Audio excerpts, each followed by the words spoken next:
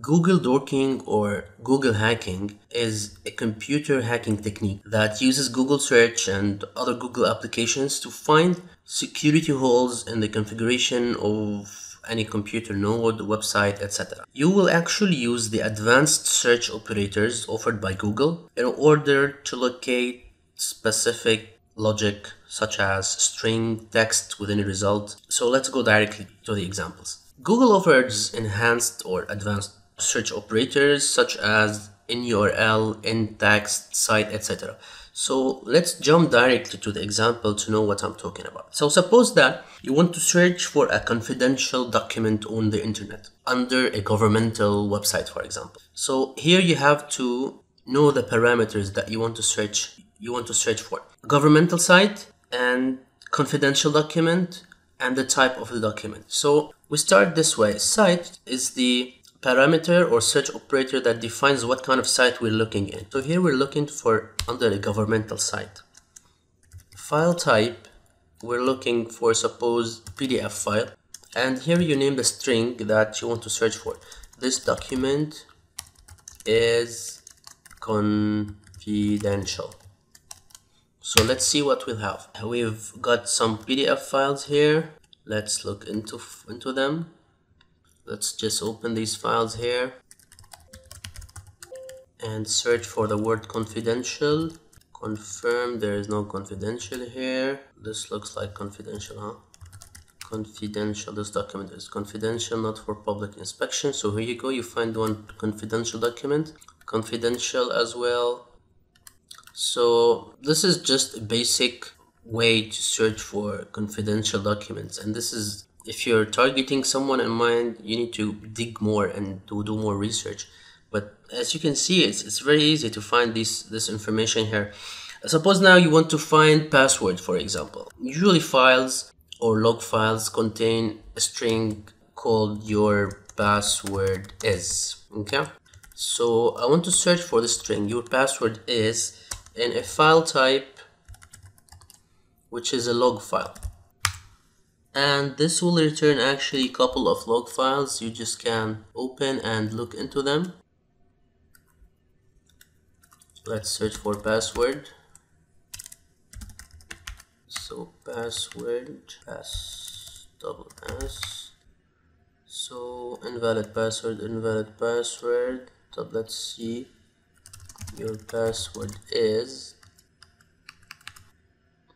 this is a no-go file. Let's search for another file. So here we go, your username is, your password is. This is just an example, and see this file. Looks like a configuration file, so it's a no-go as well.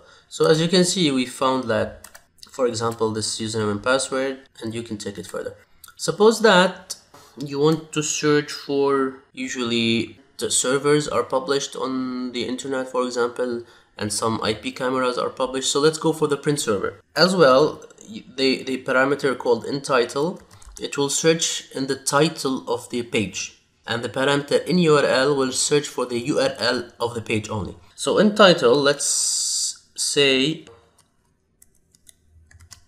network print server, and file type is SHTM.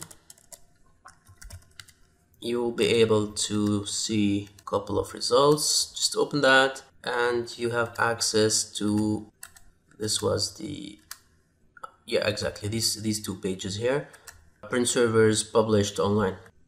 Another example, if you want to find a page with grades, for example, final grades, you can search, you can use this in URL final grades, and the site is educational site we're looking at. Reporting final grades.